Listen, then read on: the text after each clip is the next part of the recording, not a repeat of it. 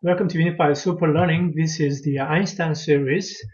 It's going to continue for a while, but anyway, first of all, if Einstein used to hate his schools when he was growing up, and if he's around now, he's going to support the Unified Super Learning program for sure. So that's the beginning. Let's start with the simple Einstein mathematics first. In this series, I'm going to in this part I'm going to cover the four simple equations of Einstein that everybody can understand. So for this example, Einstein, I have to quote. He said, "The intuitive mind is a sacred gift, and the rational mind is a faithful servant.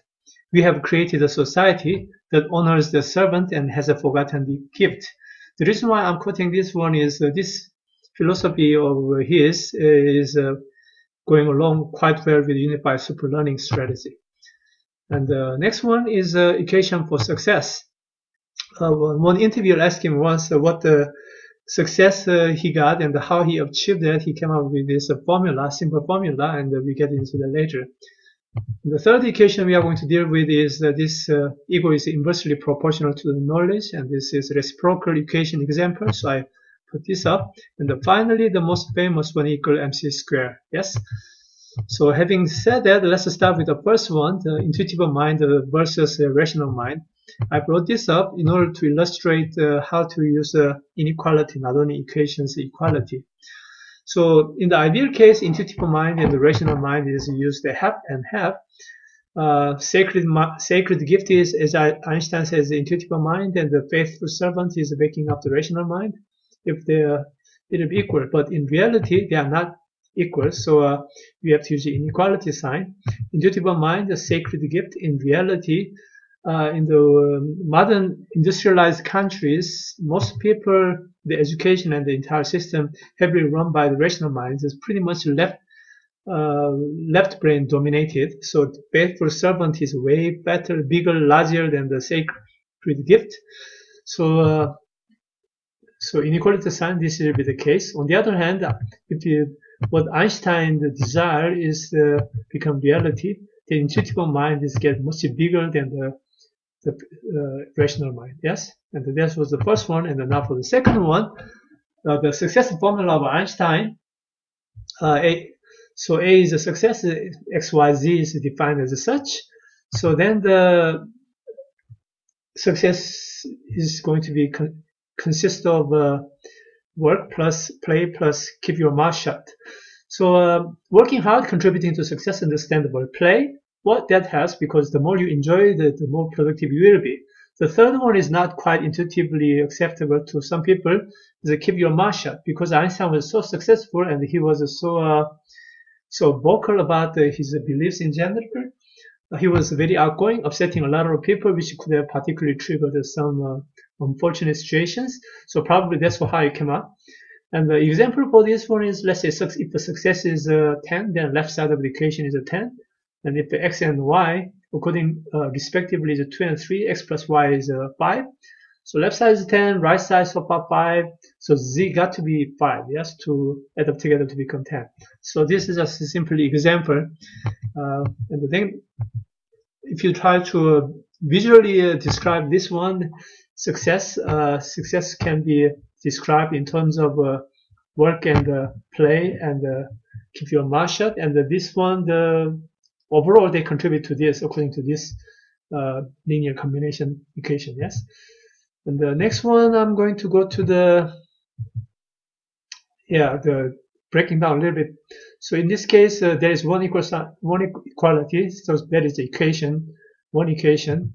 So the a, x, y, z individually, they are, each one of them is variable. So 4 of them variables. And can you solve it? Well, if you know all this x, y, z, then if you can get a, etc. But out of this 4, at least 3 should be specified. If you know only 2, we cannot have a specific answer. Yes.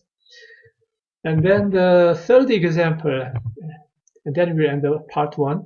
So this is ego is inversely proportional to knowledge, and as I said, the more knowledge is the downstairs get bigger, then you're going to have a lesser ego, and the smaller ego knowledge you have, then because inversely proportional, the bigger ego you have. So in this case, again, the one equal sign, one equation, the two variables, ego and the knowledge are the variables each. And then the reciprocal function, and if ego is y, knowledge is x, then y equal 1 over x. Yes, reciprocal equation. So example of this. So who do you think are those who claim the validity of their knowledge with the most certainty? I skipped off.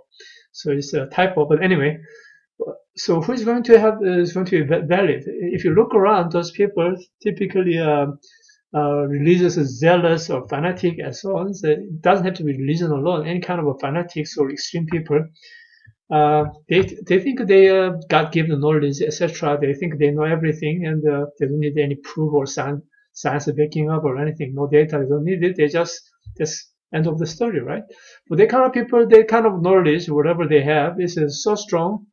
The knowledge is so tiny, but the ego is huge in that case. On the other hand, scientists quite often, the more they know, people tend to be more humble. Yes, ego smaller. So knowledge is huge and huge, and then inversely, the ego gets smaller and smaller. This pretty much exemplifies the situation. But historical footnote I want to make is in Einstein's time, he was one of the pioneers of quantum physics and with something called the photoelectric effect and so on. But then later on, when he was like early mid-40s or so, starting the middle stage of his career, he completely abandoned the quantum mechanics and say goodbye. And he was completely against it for the rest of his life. And here his own philosophical reason some philosophers consider him, a lot of them consider positivist. I guess he was I kind of think he was a positivist, but according to his kind of line of thought, the other side is not quite acceptable. And then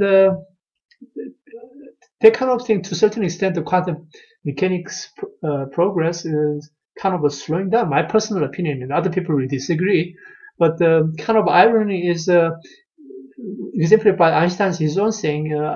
There was one quote, something like he said, "Well, I was against I've been against authority all my life, but my life's irony is I wound up becoming the authority myself." So that kind of thing is related to this knowledge thing. He built his big theory, but then at the same time, to a certain degree, his ego is obviously inflated, in my opinion.